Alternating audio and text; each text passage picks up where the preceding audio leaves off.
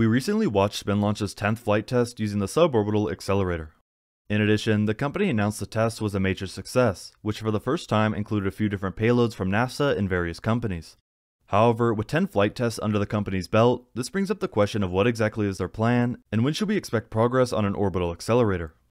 While the company is very confident in this technology and the results from the suborbital accelerator, there is a big difference between this and a model capable of flinging payloads into orbit. Since SpinLaunch was created, the goal has been a much bigger and more powerful system with these exact capabilities. This being said, the company is currently working on the future launch site location and more. SpinLaunch has many skeptics of its unique design. This will continue to be the case until the company begins work on an official orbital accelerator and starts seeing some results. Based on the company's aggressive timelines, this could be a lot sooner than most think. Here I will go more in depth into some of SpinLaunch's recent progress, plans for the near future, what to expect, and more.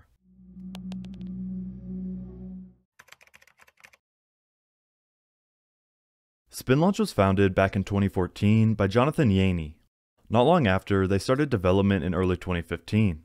Less than 2 years later, SpinLaunch surpassed the record for the fastest rotational tip speeds, and subsequently conducted hundreds of launches in its headquarters-based laboratory. For years, it worked to develop and create the first suborbital accelerator. The suborbital accelerator is designed to operate from 800 to 5,000 miles per hour, and acts primarily as a testbed for the orbital launch system. Just around 1 year ago, on October 22, 2021, the company's first launch successfully propelled a test vehicle at supersonic speeds, and ended with the recovery of the reusable flight vehicle. Throughout 2022, the system has conducted regular test flights with a variety of vehicles and launch velocities. Specifically, the company's first 10 test flights reach as much as 30,000 feet or 9,100 meters in altitude. With this in mind, we can compare the current test numbers to what's expected out of the future orbital variant. In this case, the technology uses a vacuum-sealed centrifuge to spin a rocket and then hurl it into space at up to 4,660 miles per hour. The rocket then ignites its engines at an altitude of roughly 200,000 feet or 60 kilometers to reach an orbital speed of around 17,000 miles per hour, with a payload of up to 200 kilograms. It's estimated that peak acceleration would be approximately 10,000 Gs. This is an important number when we take a closer look at the recent test flight. As part of the pre-flight qualification process, SpinLaunch accelerated payloads up to 10,000 Gs in SpinLaunch's 12-meter lab accelerator at its Long Beach headquarters. Payloads were inspected post-spin and subsequently integrated into the flight test vehicle in preparation for Flight Test 10. Other than this, SpinLaunch did not release a lot of specific information regarding this test. They did, however, comment that the flight test, which occurred on September 27, 2022, demonstrated that SpinLaunch's partners' standard satellite components are inherently compatible with the company's launch environment and provided critical flight data, as all payloads were flown and recovered successfully. This being said, it looks like SpinLaunch is not far away from releasing some important information and starting on an orbital accelerator. Earlier this year, the company announced a future development in a quote saying, "The first orbital launch site is in final selection in a soon-to-be disclosed location in a coastal region of the United States. We are closely collaborating with the FAA and other governing agencies for launch site licensing."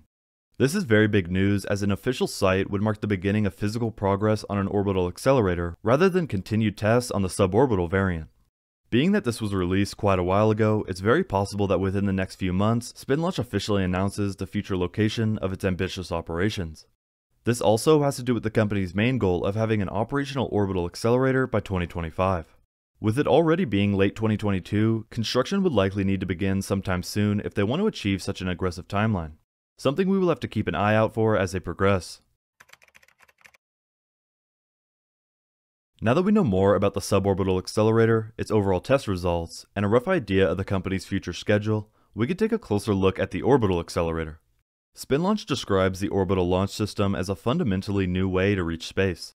The velocity boost provided by the accelerator's electric drive results in a 4 times reduction in the fuel required to reach orbit, a 10 times reduction in cost, and the ability to launch multiple times per day. For reference, this orbital variant is expected to be around 3 times the size of the suborbital accelerator. While the suborbital version has sent payloads close to 30,000 feet throughout its various test flights, the orbital version is aiming for around 200,000 feet. SpinLaunch highlights that with industry plans to launch 10 times the number of satellites over the next decade, it is more urgent than ever to develop environmentally sustainable space access technology. Because kinetically launched satellites exit the stratosphere without a rocket, SpinLaunch is trying to enable a future in which constellations of satellites and space payloads can be launched with zero emissions in the most critical layers of the atmosphere. In a future where large numbers of people are traveling to space, structures, equipment, and supplies required to support in-space civilization must also be launched. For tens of thousands of people to someday work and live in space, millions of tons of infrastructure and supplies must be launched. SpinLaunch is confident they could fill that exact role perfectly. One of the most common topics and concerns brought up has to do with the forces applied to the payloads in this process. As such, an in-depth evaluation into existing industry examples of high-G capable sensors and systems was undertaken. Early research identified promising examples of complex high-G systems in the industry, including artillery-launched drones with deployable wings, propulsion, and optics. Following the completion of the 12-meter prototype, a system capable of testing to over 20,000 Gs, SpinLaunch's engineering team began evaluating a variety of hardware packages at the 10,000 G mark that components endure during the launch. Through this testing, they've been able to demonstrate the impressive capability of satellite systems to readily handle the centripetal environment. One of the main ways SpinLaunch works to protect and secure the payload has to do with the rocket construction. They point out that modern carbon fiber and miniature electronics are the most relevant reasons why SpinLaunch has not been possible until recently. Carbon fiber emerged as a high-strength composite in the early 1960s, and only recently transitioned from limited aerospace applications to widespread industrial usage. Low-cost, high-strength-to-weight materials like modern carbon fiber are a critical part of what makes SpinLaunch possible, while modern electronics, materials, and simulation tools allow for satellites to be adapted to the kinetic launch environment with relative ease. Focusing back on SpinLaunch's comment about announcing a coastal launch site in the near future, there are a few different things to consider. For one, they said it will be in the United States. In addition, there are factors like the sonic boom it will create. In regards to this, the company has mentioned that it does not have a higher sonic impact than a traditional rocket lifting off.